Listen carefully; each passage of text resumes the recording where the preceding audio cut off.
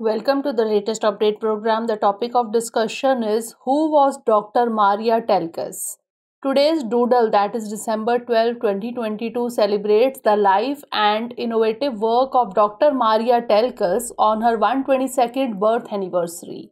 She was one of the pioneers of solar energy and was called the Sun Queen for her contribution to the solar thermal storage system. Dr. Telkes was born in Budapest, Hungary in 1900 and studied physical chemistry at the Eötvös Loránd University of Budapest. She became an American citizen in 1937 and was a part of the Solar Energy Committee at the prestigious Massachusetts Institute of Technology, that is MIT.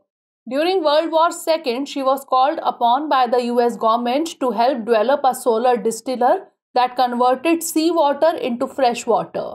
This life-saving invention was used by soldiers stationed in the Pacific Theater.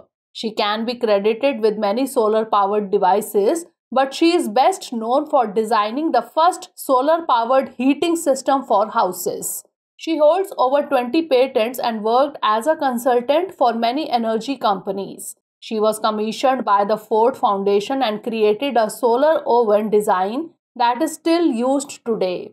She was the first to receive the Society of Women Engineers Achievement Award in 1952. She retired in 1977 and died in Budapest on December 2, 1995.